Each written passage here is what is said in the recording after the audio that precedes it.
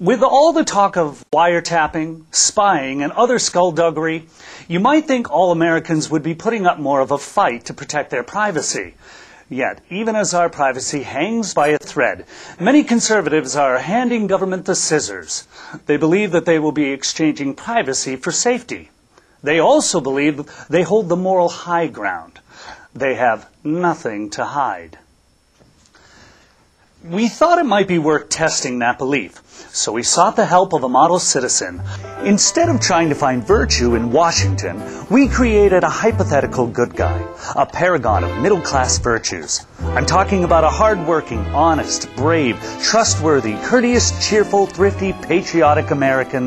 Meet Bradley White. Call me Brad. Brad lives in a modest home in a shining suburb near a major city in the southeast. Brad is respected in his community. As leader of his son's Boy Scout troop, he teaches marksmanship and gun safety. Last year, he earned the Neighborhood Association Award for Best Kept Yard. His wife runs a part-time business from home, making scented candles, which she sells all over the world on the internet.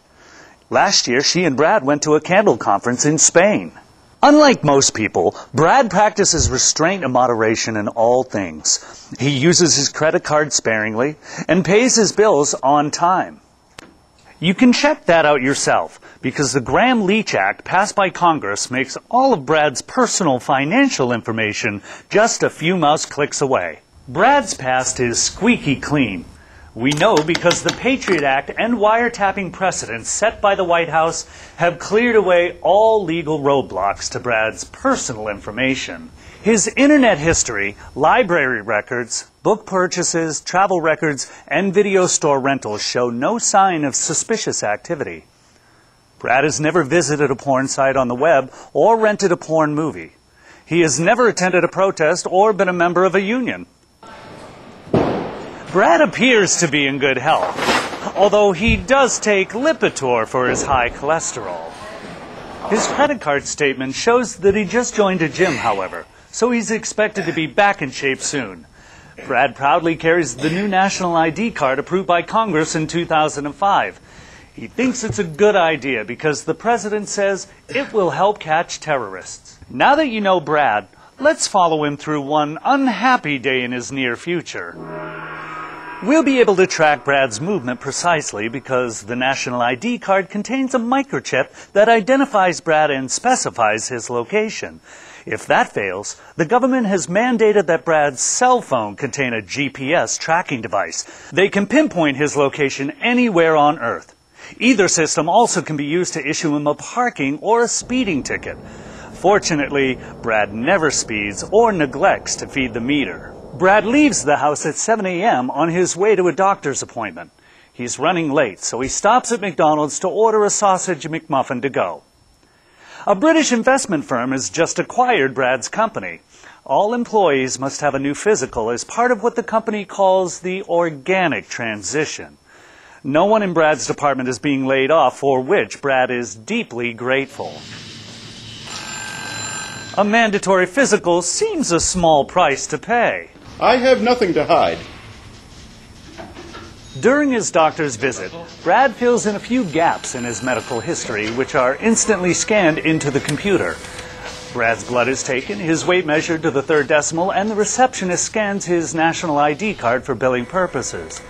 Brad is pleased to hear that he will never have to fill out a paper form again. Whatever. It's not like I'm hiding anything. As Brad drives to work, the results of his physical are speeding around the globe. Chemists in India conduct an instant DNA profile from his blood. It includes information about Brad's genetic risk for heart disease, cancer, mental illness, and even homosexuality. Brad's health data can now be correlated with every other aspect of his home and work life.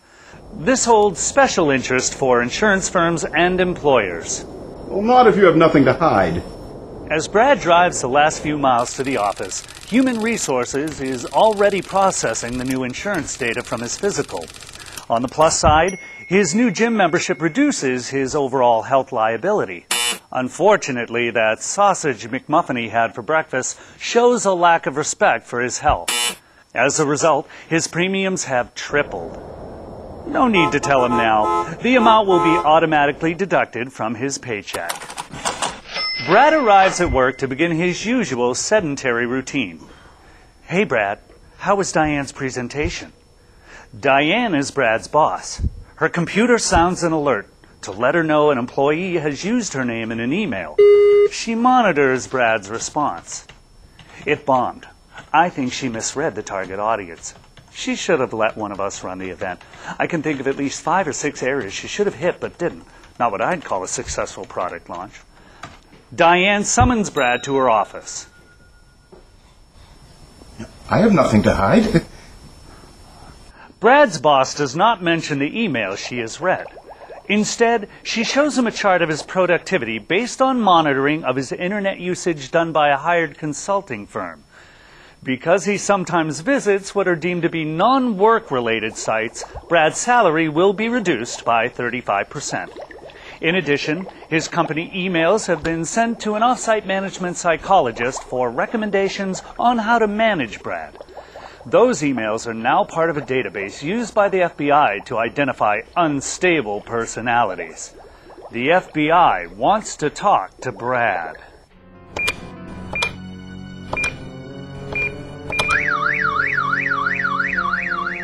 Why does his wife send packages overseas? This photo was posted on his son's website. Explain the following purchases: lawn fertilizer, motor oil, gasoline, paint thinner, 200 pounds of candle wax, Bin Laden crockery, 200 rounds of small-bore ammunition, contact cement, batteries, and a trip to Spain.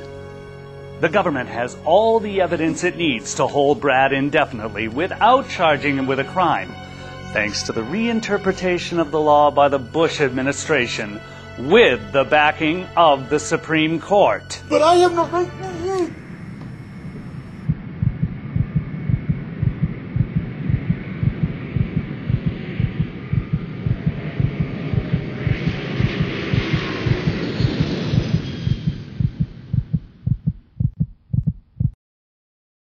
For every piece of our personal information allowed to be stored by corporations and shared or stolen by the government, we lose a little of our freedom. Why not take a page from the National Rifle Association? You can have my privacy when you pry it from my cold, dead hands. Thanks for staying with us. It's been a great year. Our goal for next year is to improve the quality of the show. We're looking for a donated Betacam and editing deck. If you have either, let us know. I'm Kevan Quinn, and we'll see you next month. Summer's melting, the sky begins to burn.